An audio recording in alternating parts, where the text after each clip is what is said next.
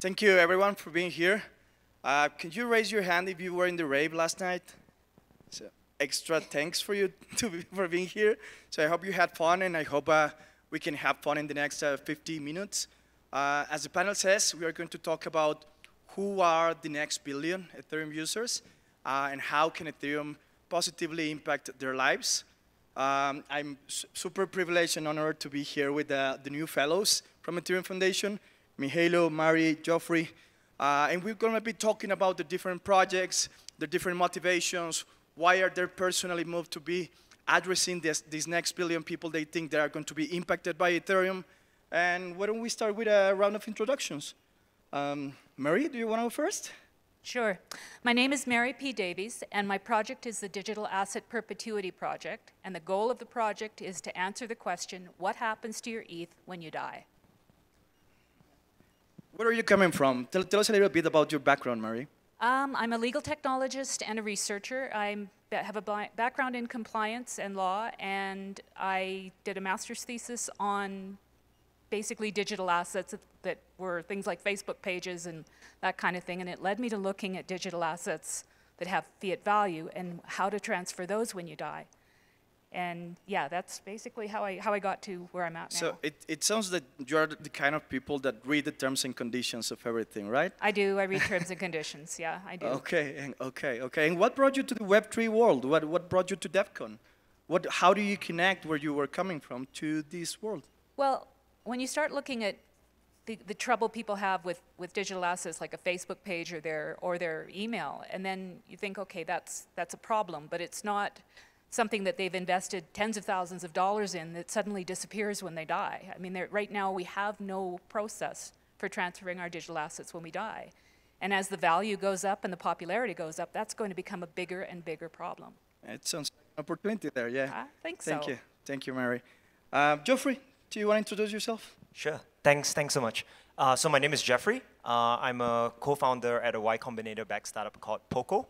And I think for me, how I'm involved as a fellow in the Ethereum Foundation is that I've been looking a lot at how we can better get regulators to interact with Web3 technology and to learn and understand not just the technology that we have here, but also the culture that we have around decentralization and how they can build better policies that the intersection between decentralized and centralized systems.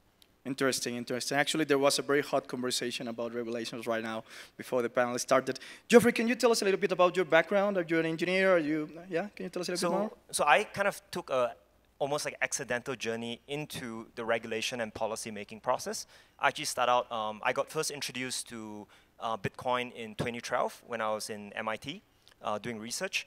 And then I was working on the product and technology side of things, launching a protocol in 2017. And then I found myself having to work a lot more with regulators.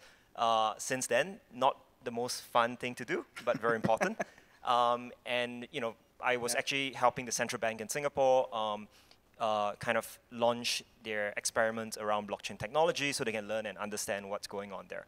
But I think my journey and interest in blockchain technology is a lot more personal. Okay. So I used to run a nonprofit that trained women entrepreneurs in an OFAC-sanctioned country. We were doing everything compliantly. And then one day, the bank comes to us and they said, hey, you are operating a high-risk environment. We're going to shut down your company's, your nonprofit's bank account. And that was a huge blow to us. It took a lot of time to sort out those issues. And the worst part of it is that we didn't do anything wrong. We were compliant. The bank made a business decision around the risk they had to face. And I see that problem happening again today, where because of the perception of regulators and the pressure from regulators, they are conflating activities that are legitimate and illegitimate, and I think vastly affecting the industry. I think that's something that motivates me to help regulators better understand what Web3 is all about. Awesome, Geoffrey. So as Mary was introducing herself, and now Geoffrey, we can see that probably because we don't like to talk about that and because we don't like to talk with regulators, maybe we can find the next billion people there, right? So Mihajlo, can you share a bit about you, your motivations, your background? Sure. Thank you, Chuy. Hello, everyone. My name is Mihajlo. I'm coming from the World Organization of the Scout Movement. This is where I lead the digital transformation and technological projects. So can I say hi like this? Yeah, like this. Like this? Okay. Yeah. So I'm the scout in the room. So yeah, I'm here with the Ethereum Fellowship, and my project is basically about looking into how to gear up the movement, educational, non-formal educational movement like scouting is, of 58 million members in 220 territories around the world. How do we bring them and get them ready for Web 3.0? How do we work with young people, you know, and to understand the blockchain and to be the citizens of the future world? Yeah, and what about like your educational background? Where are you coming from in that sense? Sure. My educational background is project management, okay. But then I basically all the time I was in the IT type of projects and technological projects. I volunteered for the scouting for most of my life. I was a scout and volunteered, and then started very early actually to work for the World Organization of the Scout Movement, first at the European level, and then later on now at the global headquarters, which is now based in Malaysia for the past 9 years. Awesome, awesome, love it. So we can tell that perhaps from and I will try to oversimplify, so no means to disrespect. So from a volunteering kind of approach, from a legal tech approach, and from a policy making approach, let's see and let's dig deeper into what's the next billion, what we are thinking will be the next billion users for the Ethereum community. Geoffrey, when you think or when you hear this question, or when you joined the next billion team as an Ethereum fellow, what's the persona that comes to your mind? Can you describe that person or that stereotype or that subject? Yeah, so we're doing a lot of work with the government of Kazakhstan to pilot certain experiments around Web3 technology and also Web3 regulations. And I think the one thing that really stood out to me was that the central bank did a survey, and they found that 25% of the population had exposure to crypto. So, and I think you'll see that consistent number going anywhere from 10 to 30% in most countries around the world. And I think when you think about it, there's really a population of like 70% that would not have touched any of these technologies almost in every country in the world. So I see it as a very, very big pool of people who have not had access to crypto, have not touched it. And then once you think about actual decentralized technology, because most people's their first exposure is through on-ramps, through centralized exchanges. Once you think about actually say, hey, have you set up a MetaMask? Have you used any DApp? That number drops to maybe like 5%, 3%. And I think that's really the gap that we're trying to close in a number of ways. Yeah, interesting. I love when these statistics come and they say like, hey, just in 2021, the crypto adoption went like at 2,000%. Like, oh, that's a lot. But then just in Latin America, it's like 30 million people out of 650 million. So it represents almost nothing. There is a billion hidden there, right? Marie, what about you? What's the persona that you think, or that comes to your mind when you think of the next billion? Well, when I think of the next billion, I don't think of it from the perspective of a persona. I think of it more as a product. And then I think, what exactly are we selling to the next billion? And if I drill down into it, what I see is what we're selling is a trusted product and service. And if we take a step down from that, what we're selling is trust. So what we need to do to reach the next billion is to build the trust of our ecosystem and the products and services that we make. Because if people don't trust us, they won't use us. Okay, so interesting. I'm willing to dig deeper here, but I don't know how to put it. I'll come back to that. It will come to me. Can you describe the scouts? I believe that the scouts are your personas, right? Yeah, that's actually what I have in mind. I have in mind not just scouts, but young people, the future is in them, and we talk about building trust with the regulators, we talk about these challenges, but the future regulators will be the young people of today, and those people are not foreign to these technologies and things. For them, this is all more natural, they're more open-minded, there's less foreign for them. But what we need to do to reach that next billion, I think we need to work with the young people, thinking of the long-term future, work in the presence, work now with the regulators, work with all the stakeholders right now and the people in the room, but also think of the future and work with the young generations that will be the future regulators, future users, future and you know, mobilizing more, showing to the world that blockchain is not only about crypto, that is about doing good, that is a technology for good, and showing them what I felt here when I came first day, that this is really about everybody is in the mission of doing something good and solving some real life problems. So if we could build the trust by showing to everyone more, you know, becoming from a niche group, as you said, that growth becoming a mainstream, the path is to really build the trust and make ourselves more open. Yeah, and I believe that the Web3 and blockchain ecosystem in general has a lot to learn about the scouts. The scouts kind of organically or naturally organize in different nodes, right? It's a very interesting approach to see things. So I became an Ethereum fellow during hard years. This is the first time I met the NextBillion team in person. But even though we didn't have the time to share in person, Ethereum Foundation helped me a lot. Because I work with public institutions, because I want to teach public servants and also serve technology and also bring them into Web3 technologies and kind of get into your government portal and instead of creating a digital profile, just connect your wallet. So that kind of approach for us was, let's jump into the Web3 and let's bring institutions into the Web3. That was my approach to applying into Ethereum Foundation and to become a fellow and to try to learn how the Ethereum Foundation can help us and how we can also help the Ethereum ecosystem. When you think of that, when you think of how you applied to become an Ethereum fellow, what's the problem you were describing with these personas? What's that thing that personally moves you to be tackling or addressing or trying to gather these next billion people? Geoffrey, do you want to go? Yeah, sure. I think the big gap with working with regulators is that and policymakers is that they don't, you know, going back to like the prompt statement I had was that they don't understand the culture, they don't understand the technology. You ask a regulator, have they used a MetaMask? None of them would have done it. I just want to check, you know, in the audience, is there any regulators or policymakers in this audience here? Raise your hand if anyone. Okay, so I think that's a we clearly need to go for them, right? Yeah, it's like you can't understand the culture without being here, without feeling it and interacting with the community. And the approach that we are taking is to get regulators to experiment with the technology. So in Kazakhstan, for example, we are working with the government on 2 different projects. One is around provision of public services. So they have a national IT park.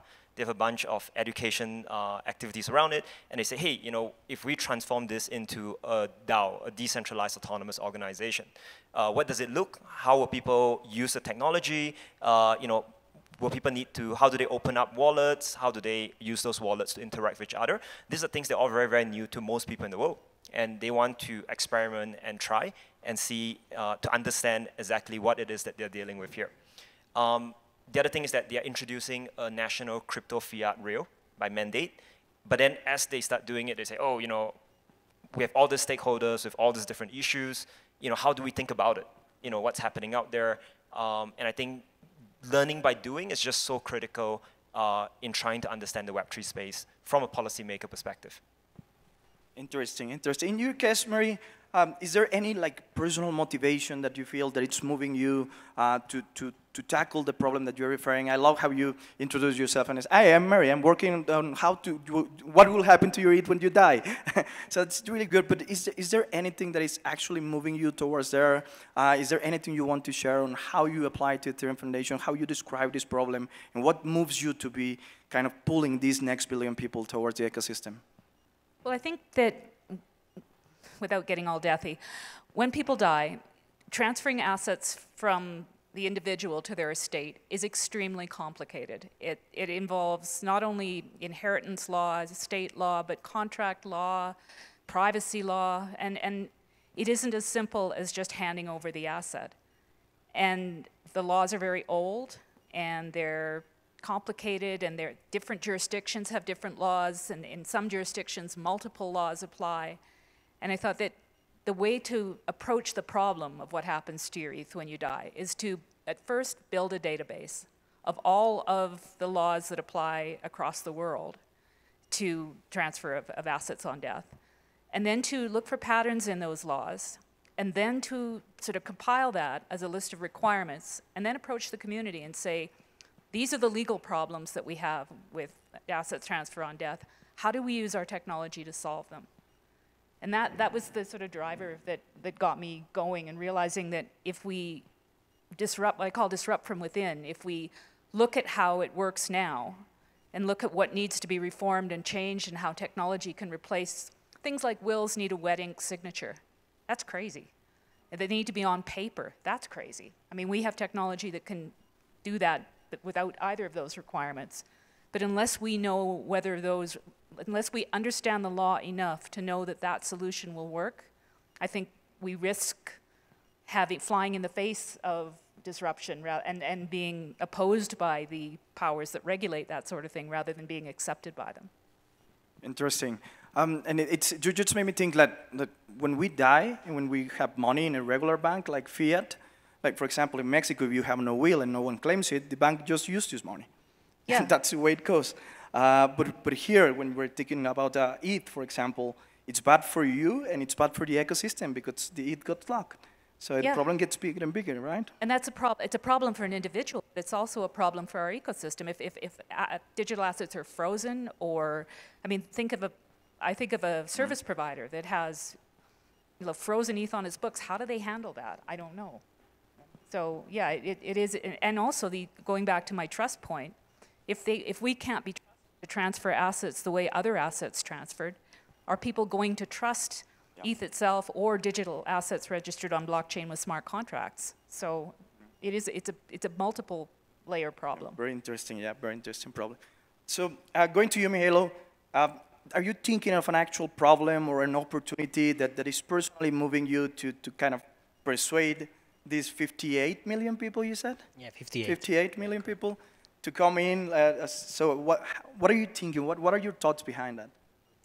So as a scout, as myself, and scouting is in a mission of creating better world. We do that by creating better citizens for the future. We do that by providing them non-formal education opportunities. So bringing this other education that nobody talked about so much, or is not, but it's actually bigger and in some cases also more relevant, especially in today's times where education is evolving. So education, education. So it's really about that. So personally, I'm on that mission, looking into how we educate more young people to use this, how we get more and more users, and how we, with that, spark their curiosity. And so it's not that we are giving them, this is how you do it, so go and be doer, but hey, this is how you do it, but you can think of other solution, another way to build something on this, and feel free. And how do we nourish that community within community? So my goal would be to create one of the things I would do in the project is to create a community within scouting that works on the blockchain. So scouts who are interested about Web 3.0 and blockchain and support their work, basically, not direct them, not guide them, but just support their initiatives. And I'm thinking to do that like a DAO community as well, also within the scouting. Yeah. So yeah, I believe that's the answer for this, I think. Very interesting. I can think about multiple things from digital identity, and I remember Danny Ryan sharing on the opening that probably the next steps for the Ethereum ecosystem are not going to be financial, but perhaps tapping into the potential of identities, and I can see an opportunity here in DAOs. Yep. Just one thought about that you mentioned in the identities. You reminded me of a very important problem that we look into solving. It's a big challenge of today, of course, is the child abuse, abuse of any kind, not just child, but anyone, adult, young people, anyone, any abuse, any form of abuse.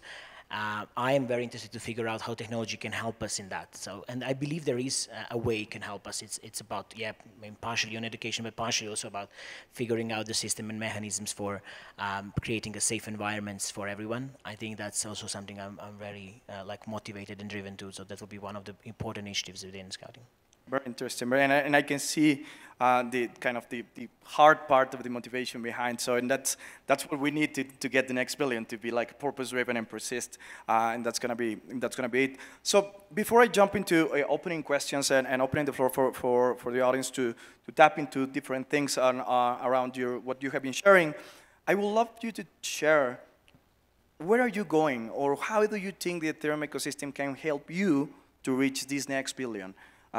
Do you have any challenges in mind? Where do you see yourself in 6 months from now into reaching this next billion? Geoffrey, you want to go? Yeah, so I think one of the issues, where I see this decentralized system meeting centralized system, kind of bumping up against quite frequently, I think is in the crypto fiat rails. And I do believe that that's still very much the core through which most new users in the world will start to get access to this ecosystem. And I think it's something that there needs to be ways to kind of facilitate that and make that a more seamless transition. And in many parts of the world, it's getting a lot more restrictive. I go to my bank and I say, my company is dealing a lot with crypto. The bank maybe says, oh, high-risk customer, forget it, I'm going to shut down your bank account. So I think that's one area, I love to talk to people, if they have to deal with these issues, especially from a kind of compliance side, love to engage with people to learn about, kind of the conversations they're having in a confidential manner, and what can best be done to persuade regulators that there isn't the kind of risk that they imagine exists in this ecosystem. The other part I'm super excited about actually is gaming. I'm a gamer. And I believe that actually in Southeast Asia, where I live, I'm currently in Vietnam, I think games is a very, very great way to introduce a lot of people that don't have experience kind of with this ecosystem and get them into it. Even the DAO that we are working with, the National IT Park in Kazakhstan, it actually came out from an original thinking where they are trying to say, how do I gamify the experience and involvement of my community with the infrastructure that we have, and now it's extended into the Web3 space. So I think that's another area that I'm just super excited about, and I would love to talk to people who know the Web3 gaming space better than I do. Awesome, awesome. Mary, where do you see, or what's the obstacle, what's the challenges that you are seeing up front in the next 6 months for your project and for reaching this next billion? Well, I think in 6 months we'll have a database of all the law that applies to the transfer of digital assets when you die. Gonna need I want it to be an open source database, so I'm gonna need some sort of a platform to record it and make it accessible to people. And then the next step is to create the list of legal requirements for what needs to happen in different jurisdictions. And then what I'm hoping is that the community will be able to look at those and say, okay, we've got the technology to do this and this. We can solve this problem with a technical solution. And that's the sort of vision for the next phase of my project. Okay, interesting. What about you, Mihajlo? Do you see any challenges there? I mean, I can picture some of them, but what do you see your next steps for 6 months? Can you share with the audience where you're going? Yeah, sure. Thanks, Chuy.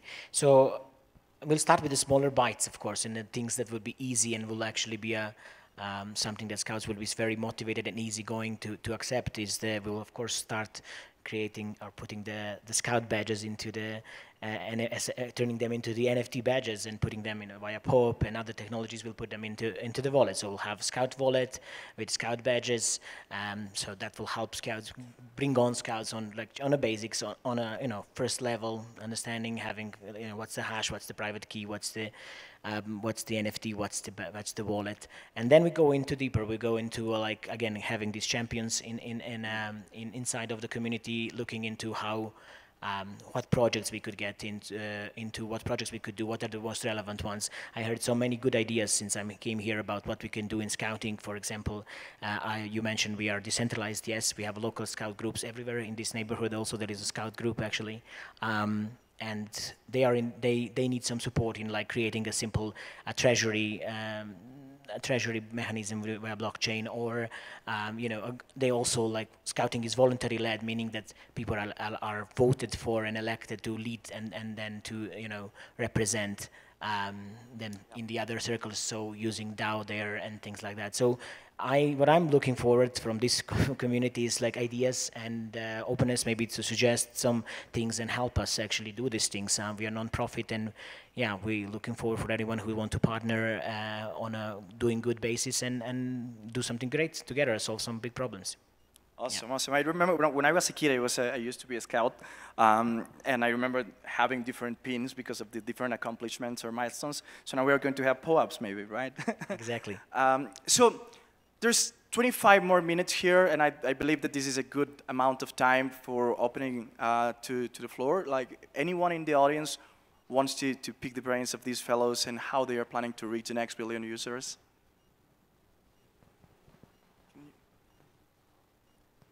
One sec, buddy.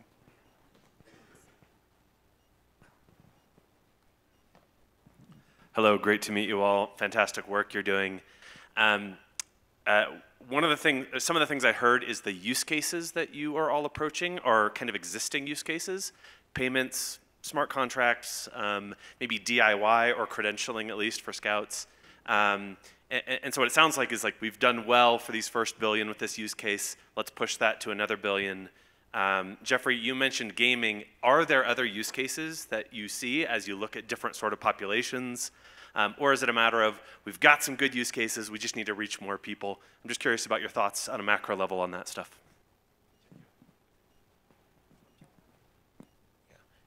So I think so for me, the way I look at this is that when I think of the next billion, it's that I think different countries interact and learn about crypto in very different ways, right? So going back to the Kazakhstan example, it was quite interesting because what happened in Kazakhstan was that China banned mining and all the miners fled to Kazakhstan.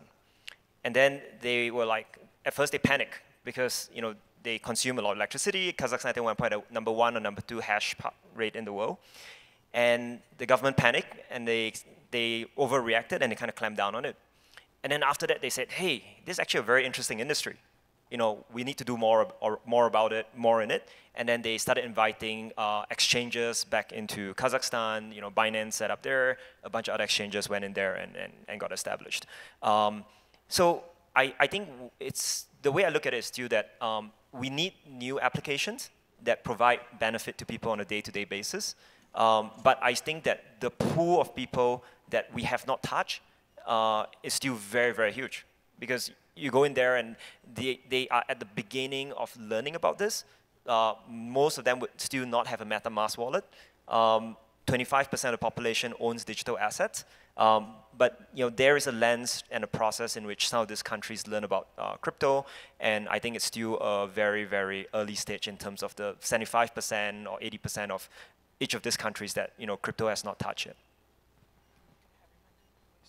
So to build on that and about the use cases, and this is more tapping into my experience from the previous year being an Ethereum fellow, working with the public sector, typically there's no one wanting to be the pioneer.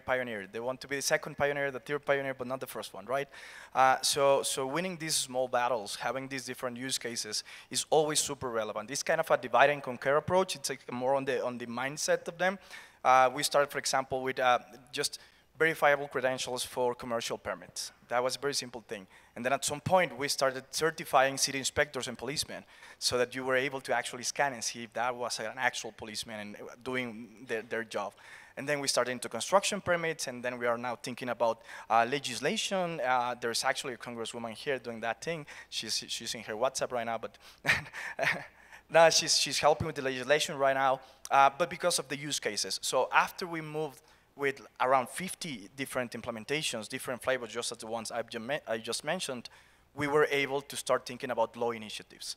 And after law initiatives, you can start thinking about how regulation can foster innovation, not block innovation. And then after that, we start stitching the ecosystem and saying, hey, can we have standards? Can we share the same thing when we talk about identity or public sector credentials or a sense of ownership of your digital assets? And then we are now integrating even with more Web3 services. So everything departed from the use cases, and this was just to highlight the relevance of your question. So thank you, Geoffrey. Do you want to add on that? Actually, just want to add a quick point. I think because you raised something very interesting in terms of how regulators think about this technology. I think one of my biggest fears is that there is different use cases for Web3 in different countries, right? If I'm a small country, I might think differently. If I'm a big country, I want to regulate in a different way because I have different interests at stake. And what I see in this space is because most of them do not understand the technology and don't have access to the expertise, they will just copy the US most of the time. And the US chooses to regulate Web3 in a way because they have particular policy interests that isn't the same shared interest as all those different countries. So definitely, there's a snowball effect here. The more problems you find, the more business and impact opportunities you find as well. So any other question? Anyone wants to jump in? Do you want to help? Hi, so I was thinking, is there any way that the Ethereum Foundation is documenting this kind of like growth building blocks on how, like every single one of you have a different approach on how we can reach that next billion? So is there any kind of like documentation on how the growth building blocks are starting to merge with the patterns that you're discovering? Do you have any plans of sharing any of that kind of documentation? Do you have any plan to kind of build a methodology of that? No, it's a good question. I mean, we have plans to look into, understand a little bit what's the stage zero, where we are at the moment, and then to measure throughout the time of these projects, what's the impact made and what's what has changed from the zero. So, for example, for my project, I'll be looking into where we are and scouting, and I'll be identifying some use cases. I'll be identifying if someone is already working on it on the national, local levels. I'll be identifying, the interest in that sense, and then on the end, I would also measure a little bit how that increased, for example, hopefully over the 6 months. I think this is an experiment in itself, right? I think we are figuring out ourselves how do we best achieve the impact that we want. But I think the point you raised about sharing, I think is really, really crucial, because what I notice with policymakers is that, or even banks, right? So we're trying to say, hey, banks, please bank people with crypto. And their first response is that, oh, it's very, very high risk. Can you point out to other people that are doing it so that we can have a sense that what we're doing is kosher? and I think that sharing is just so important, right, when it comes to a policy process, because honestly, most policymakers and regulators are conservative. They don't want to stick their neck out, and they'll rather say, okay, who else has done it? And then I can go back and explain to my stakeholders that I'm not trying to be too crazy here. Mary, you were saying about building this database or repository of the different flavors of regulations that we have. So are you planning to open source, to show it somehow? What are your plans on that? Yeah, absolutely, because I think that it will help companies when they're putting together projects and they write their terms and conditions. Like today, I think the only thing you can put in is that there is a risk that if you die holding this account, you will lose everything that's in it. And I think once we get a little bit more knowledge about the different laws, it may end up being that we have 3 or 4 different variations based on where you're resident in the world, because not only where you're resident, where the asset is resident, and where the person dies, that those things all impact how property transfers. So yeah, the plan is definitely to make this open source and ultimately to create a standard of how whatever our solution is, so that I have a vision in my head of it being something like an NFT standard, where there's one way of it's done and it works for all concerned. It would be interesting and an interesting documentation challenge to think of 6 months and having your documentation for Web3 wheel kind of thing, right? It will be very interesting to see that. That's the long-term vision. Yes, yeah, definitely. But that'll take a while because we have to go through law reform before we get there. Find a pattern, yeah. On a very practical note on that, me being a fellow from the previous cohort, what we built was different Notion sites. So everything is open. There is even a blog post at ethereum.org. You can go to the blog and you can see. You can actually go to my Twitter and you'll see the pinned tweet there. So we try to blog, we try to say videos, and particularly Notion work well as a tool to sharing different information. So that may answer your question in a very practical approach. So anyone else? Yes, please.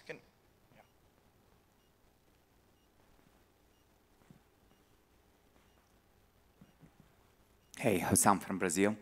So thank you for brainstorming for adopting the next billion. One thing I believe we're all working here a lot for an incremental change, how we incrementally improve something we have between our hands. We were working on the hackathon a couple of days ago, and there is one thing, for instance, the address, the wallet address, which is the very, very, very basic something for anybody coming to Ethereum or any crypto, you have to set up a wallet address for him. The wallet address by itself, whatever in Ethereum, which is hexadecimal, or in Bitcoin, it uses a Latin character, which is already exclusive. There is 20–30% of population. They can't recognize the Latin character. there is the ones they recognize the Latin character, and hexadecimal for them is like extremely weird. But there is the ones they don't even recognize it, and that's already 1.5 billion of population we have today. So we actually won the prize on this part, like presenting the wallet address on shape. Like instead of having it hexadecimal, like the numbers 1 to 10, A, B, C, D, F, D, we having it heart, square, which is shapes and colors, something kids could recognize and my grandma can. There is some stuff like very basic, I would say, is just like instead of us working incrementally to improve something exist, maybe we try to think about it again, scratch from zero. It's like, how if I don't have anything, how I would express this, how I would do this if I don't have anything already exist. I just want to share this, and I appreciate really your work on the incremental, and I know as like, as anybody working in a domain focus, you have to increment, but yeah, how do you feel about like scratching something? It's like, let's throw this all away and scratch some brainstorm from zero. Yeah. Thank you. Thank you for your question. I'll try to reframe it a little bit coming from the use cases and documentation approach. So this is somehow kind of a scaling question, and particularly addressing the language barrier. As a Brazilian, there's always this thing that we have with like, hey, we have the Latin American gathering and everyone is speaking in Spanish and it feels weird, right? So I've lived in Brazil for a couple of years, and I know where this comes from in a sense of language and how it kind of becomes an extra challenge. For us also, talking about blockchain, cadena de bloques doesn't sound that sexy. You want blockchain, right? So these kind of small steps that are on the language kind of barriers for scaling, do you have anything to share? Like, do you have a thought of any strategies? Can you share anything? I'd love to share a little bit of that, because I feel you touch on a very important issue about really how can it be more inclusive, the ecosystem. And I feel one part I've kind of, is a huge long gripe of mine is how the UX itself can be exclusive. An example is that, you know, I live in many places where the GDP per capita is under $2,000-3,000. So it's not very, very rich places. And when you make a mistake with your wallet on gas fees or anything, it's very expensive. You know, me losing $3 if I'm in the US because I made a mistake on my transaction is not a big problem. Me working with someone in Vietnam who loses like $3 or $10 because they made some mistake on a transaction, that's a huge amount of money. And I think there needs to be ways to make the UX more inclusive. I think what you're suggesting might be one direction, but just I think there's many of these little things that can be done to make it just a much more inclusive ecosystem. Yeah, I would like to add on this inclusivity is very important. It's a very good topic and very good ideas out there. Don't think we should think of anything that we have so far now as a set in stone, as a founding things that we should never touch. That would put us on a very wrong step. We need to be criticizing and everything, have a critical thinking over everything. Maybe it worked at some point, but it didn't thought of everything inclusively. Now, when we have this mind, when we have this conscious of that we were not inclusive, we should go back and be criticizing on any of the solutions that we have that are not inclusive. So I think that's very important to like be open-minded to this and just like challenge everything that we have if it's not inclusive enough. Nothing is secret in a way, secret and safe and saint in that sense, not to be touched. So. Well, I'm getting a little bit ahead of my project, but I suspect that once we've gathered all the data, we're going to be jumping from, in most places, paper documents to some other form of solution. So, yeah, I think there is a possibility to rewrite how the process is done, as long as we work within the legal framework to do that. So, yeah. Coming back to the original approach about language, our white paper was written in Spanish first, and it has been a quite challenge because most of the people want to read it in English, but we want to reach most of people Spanish speaking. So it is like, no, it was written for you. But no, but I want to read your white paper in English. No, but it was written for Spanish. So yeah, I feel that challenge a lot. So we have 10 more minutes, and I would love for them to have also some kind of closing remarks. So maybe we have a room for 1 or 2 questions. So there's one person over there, please.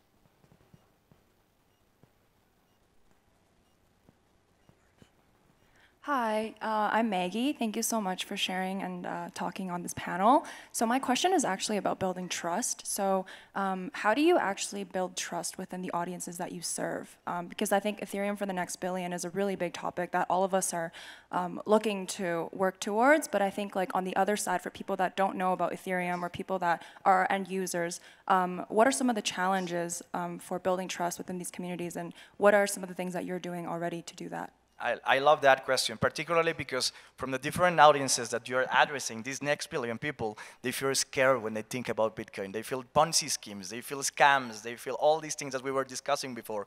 So please jump, and can we have our 20 minutes, please? Sure. If I may, just like, I think we just need to stay more open and show what the good things are we doing and what we want to do, and like that it's not about making a personal gain, and it's not about the Ethereum. It's not about that. It's so much about solving the real problems. I guarantee you, people who are not in this room or not in the Ethereum community have no clue about that. And just finding ways, how do we bring that? So bring them on, talk to your friends, advocate, bring them together, you know, organize talks and disclose all of this. Talk about, you know, instead of them asking you, so what about this is about cryptocurrencies, you can make some, no. Let me explain you what this is about actually, and what it does. So like go into that. I think going into this, being more open and being, you know, like taking off the hoodie and showing that we are human and we are people, and we want to, you know, be open, not just like a closed little room that you can't access actually, unless you are part of the community. I think we were just chatting before this session about our expectations pre-Devcon and in Devcon. And I remember you said like, oh, you know, I thought people would be lining up outside with their Ferraris, and the conversation all about Lambo. And I think it's a very different vibe we actually got coming down here. And I think, you know, one thing I feel is like regulators and policymakers, that is their impression of the community. And if more of them come to this event, I think they would understand it a lot better. And I think that's something that you know, has to be done to build that trust, where they actually see, hear, and interact with the community to understand the values of this community. And I think to add to that, I think our style of communication, I think we need to remember that our audience doesn't come with the backgrounds that we have, and that if we can, I like to bridge things, so it's like something you're doing already, but it's a little bit different, so that they're not completely intimidated by what it is we're doing. And then to perhaps touch a slightly controversial nerve, we were talking about this earlier, I think we need to self-regulate. I think that when we have incidents in the community that are not good, we need to be seen to be disapproving of those incidents, because if you look at what mainstream media tends to cover, it's things like hacks or exploits of some sort, and that doesn't make us look good. Yeah, there is a lot of to build on self-regulating this community. As Geoffrey was asking, when he said, like, is there any regulator here? No one raised a hand. So this means that there's people making rules for how we should operate or build in the Ethereum ecosystem, that they are not in this room, that they are not feeling this vibe. So it is our responsibility to bring them here, and also for us to visit them and to share and to grab this next billion. Is there any other question? Sorry, just to add, to be open-minded with that, you know, yeah, to understand like where they're coming from and what their pain points are, problems are, and how do we navigate through that instead of being angry on them. You know, we have a tendency when we hear from them like, we will forbid, this is not going to work, and it's never, you're like, no, you're stupid. No, you should just turn this different, really be what we are, good people, open-minded, open heart, like with a clean heart. So come into that talks with a clean, with, you know, open-mindedness and you know, good intentions, and also good good heart, you know. This is also why I love the graphic design principles on Web3. If I jump with this shirt into any political party, they don't know who I'm rooting for. So I'm as inclusive as possible, right? So this is kind of the message to bring the next billion, to show every single color and bring them.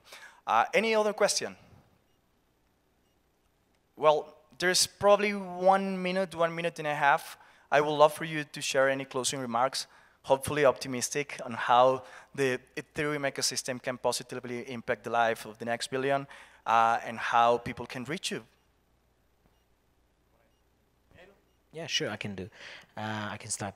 I think we just need to stay humble, but then on the other hand, be more open, help help others, look for, once we solve one problem, look for another problem we can solve. There are so many problems in this world, but and maybe we cannot solve them all, but we can solve a lot. So that's a big task to do, and if we are oriented always to that, to look into how we solve some of the real problems, then we will stay on a good path, and it will be recognized better. It will be more and more seen as someone who is part of the solution rather than part of the problem. And we need to prove, we're not doing that only to prove that, as we know, we're doing that for the good reasons, for the good cause, but just staying with this good cause always, and this value system would be very important, I think. Closing. Death and the transfer of assets is a challenging, expensive, complicated problem. And I think once we get a baseline of what rules apply to it, I know that the Ethereum community has created a solution. And I'm counting on the development teams in the room to help with this, because we will be sparing people heartache, and we'll be sparing them cost and complication. And for a lot of folks, it's a legal process, and they don't have access to lawyers. And if we can make it something that is done automatically and driven by the holder of the asset, I think we can improve people's lives. Yeah, I think the one word that really stands out for me is inclusiveness. And I think the way I see it is that, we should be thinking about who should be a part of this conversation, but is not a current part of the conversation. So I think for me, my thought is that I'm going to have bring a policymaker, bring a regulator to an event mindset, I think, in the future, where, if they are not, they are dealing with these issues, but they are not part of this conversation, part of this community, or part of the environment here. It's something, a burden that I should take to make sure that, they are able to come here and participate in all of these things. So thank you very much. I just want to close with sharing an experience that I had a couple of years ago, pre-pandemic. I was in a global government summit. Actually, it was an open government partnership summit in Ottawa, in Canada. And to my surprise, I was feeling like the only technologist there. And to my surprise, one of the first conversations in the stage was Tim Berners-Lee.